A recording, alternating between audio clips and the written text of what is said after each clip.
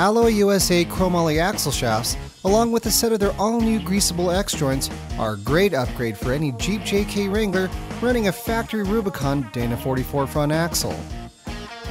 Unlike factory shafts that utilize C-clips and over time can work themselves free, the AlloyUSA X-Joints come with full circle clips, and this alone will help prevent a failure at the joint, a #1 cause of front axle shaft breaks. In this short video, we'll show you how to assemble one of these shafts and get it ready to install on your JK.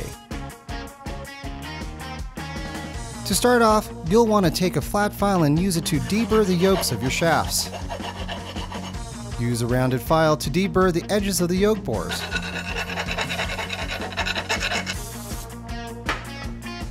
After thoroughly cleaning your axle shafts to make sure they're free of any contaminants, apply a thin layer of grease to the inside of the yoke bores. Take one of the X-Joints and remove all the zerk fittings using a 7mm wrench.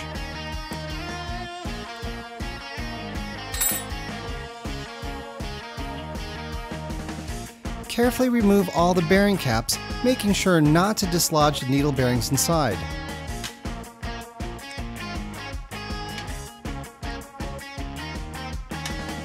Making sure that the AlloyUSA logo is facing out and that one of the beveled ends is pointing up, angle the X-joint into the bottom of the yoke and then tilt it into the top. In spite of the bevel, you may still find it necessary to give the X-joint a light tap with a brass hammer to get it all the way in. Slip a full circle clip onto both ends of the X-joint. Then, take one of the bearing caps and carefully insert it into the yoke. You'll want to make sure that the trunnion goes into it without disturbing any of the bearings. Using a brass hammer, give the top of the yoke a few taps to help seat the bearing cap. Carefully insert another bearing cap into the opposite side of the yoke and then use a shop press to press them all the way in.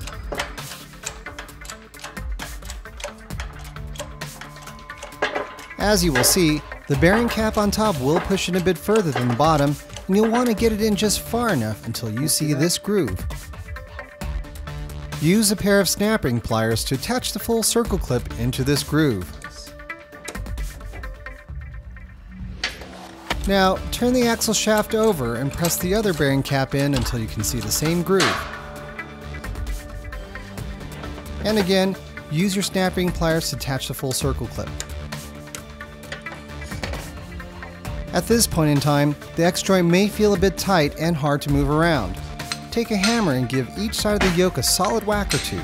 This should help free things up. Now it's time to install the stub shaft.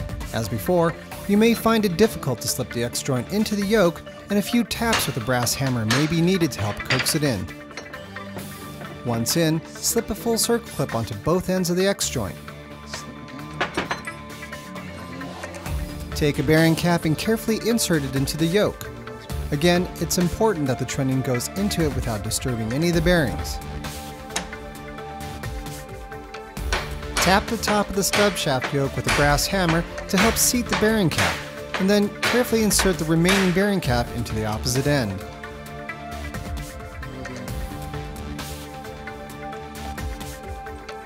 You can now press everything in.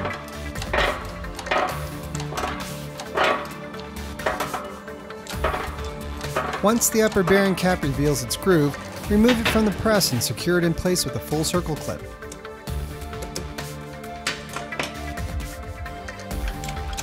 Finish pressing in the last bearing cap and secure it as well.